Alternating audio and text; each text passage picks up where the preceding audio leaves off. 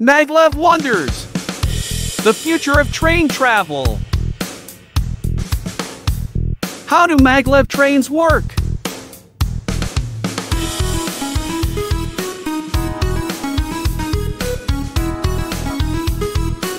Did you know some trains can move on tracks without wheels?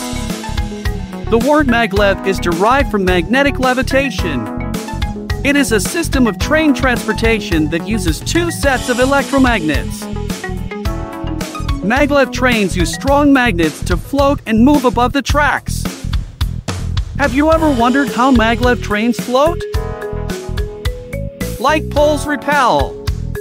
Magnets with like poles push the train upward and make it float. Now, how does a maglev train move forward? Like magnetic poles produce a push to move the train forward, while unlike magnetic poles also create a pulling force to nudge the train onward. Remember that unlike poles attract, maglev trains experience barely any friction, allowing them to move smoothly and quickly. They are also more efficient and environment-friendly than modern trains.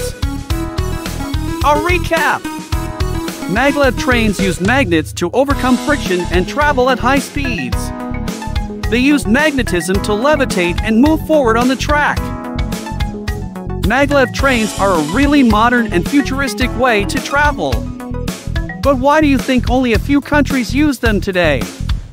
Give it a thought and let us know in comments. I hope you learned something new today.